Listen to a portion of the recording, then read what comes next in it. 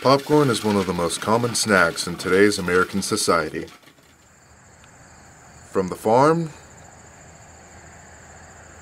to the store to your very own home. Today, Carter and Oni, will show you how to make popcorn from a bag of corn seed and a stir-crazy popcorn popper. First, you should open your bag of popcorn, and then locate your measuring utensils and cooking oil. Most popcorn recipes call for vegetable oil. To ensure proper mixture, you should measure out the corn, and in this video, we use 1 cup of corn.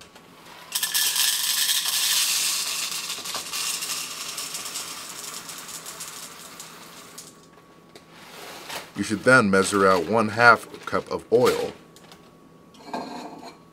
We use more than the 3 tablespoons recommended due to Carter's expertise in concession stand popcorn making.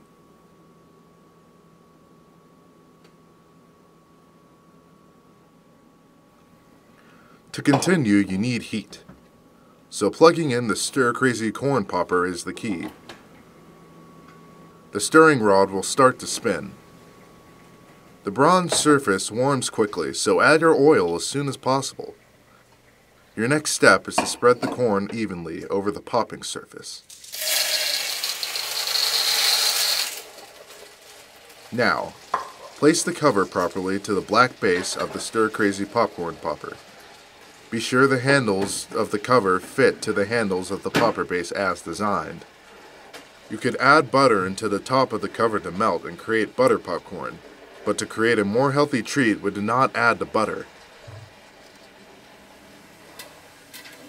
Now your job is simple. Relax, wait, and maybe even catch up on some light reading. You should never shake the popper during the popping cycle. Just wait patiently for 4 to 6 minutes.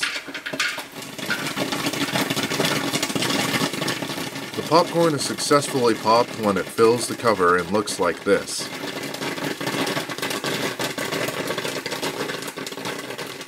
To stop the stirring rod, unplug the popper base. Then grab the handles of the base and the cover to slowly and very carefully flip the stir-crazy popper over to have the cover serve as a bowl.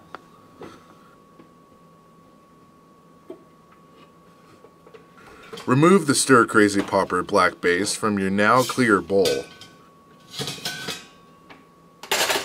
Shake the bowl to ensure all unpopped corn is placed at the bottom of the container. You could add M&Ms, pretzels, or other treats to your popcorn, but an even more healthy option is to just sit and enjoy your TV show or movie with a delicious white popcorn. Enjoy!